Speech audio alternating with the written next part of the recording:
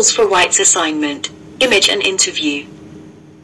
Beyond copyright, there are other rights that must be taken into account when writing a doctoral thesis or any type of work. In this video we will talk about image rights and interview rights. If your thesis includes photos or videos of people in a prominent way, not accessory, they have to sign a transfer of image rights. This right is regulated by this law. On the Intellectual Property and Open Access website you can search for image rights and you will find more information on the FAQ page, where you can also download a transfer of image rights model in Catalan, Spanish and English. This is the original model. This is the same model, and we have highlighted in yellow the personal data of the people filmed or photographed, in green your personal data, and in blue the title of the thesis.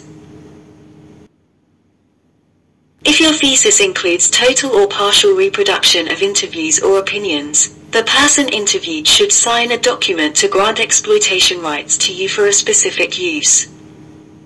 On the Intellectual Property and Open Access website you can search for interviews and you will find more information on the FAQ page, where you can also download a transfer of interviews rights model in Catalan, Spanish and English.